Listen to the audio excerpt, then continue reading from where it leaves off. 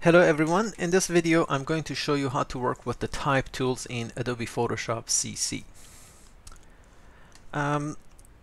There's a set of 4 type tools in Adobe Photoshop. We're going to start with the first one on the top, horizontal type tool. As the name says, it allows you to type horizontally. As soon as you select the type tool, take a look at the options bar. Here you can change the font face, font type, font size, and alignment, font color. I'm going to choose Arial, black. Font size, I'm going to go for 150 points. Alignment to the left. And for color, I'm going to click here and choose perhaps color white. There you go. Now you can click anywhere in the document and start typing. Alright, and I can go back to move tool and move this around, and simple as it is.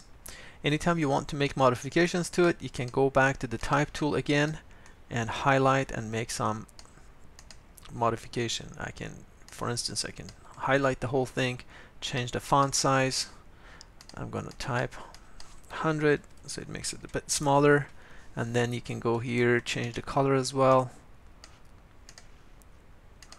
There you go.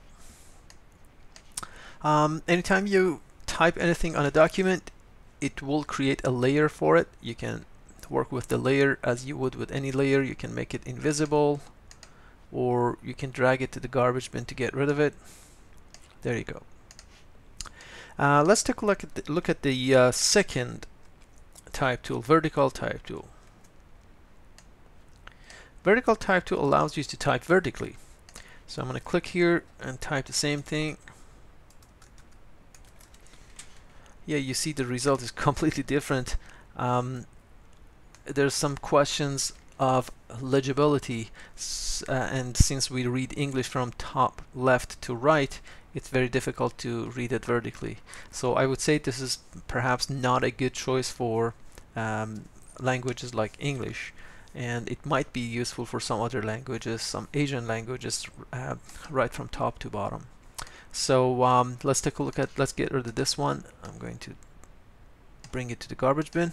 Let's take a look at the third item. The third item is vertical type mask tool. I'm going to show you one example for both because they both do the same thing. So we got vertical and horizontal type mask. I'm going to go for the horizontal version because it's easier to show and to type in English. I'm going to go for a font size 150 again. So this time when you start typing, it actually types over a red mask and shows you what you see through the text, because that's what you're going to get. As soon as you switch to any other tool, for instance, I'm going to switch to the move tool, you see this turns to a selection. You can use the selection to create a new layer. I'm going to copy this, so press Control C or Command C for Mac, and then you can deselect this selection, go to Select, Deselect. Now I'm going to paste the selected or copied selected area. So there you have it, and that could be interesting. You could use it anywhere, and it looks like a clipping mask. So there you have it, type tools in Adobe Photoshop. There will be more videos to show you how to modify text and using character and paragraph panels, but for the moment, enjoy the video. Thank you for watching.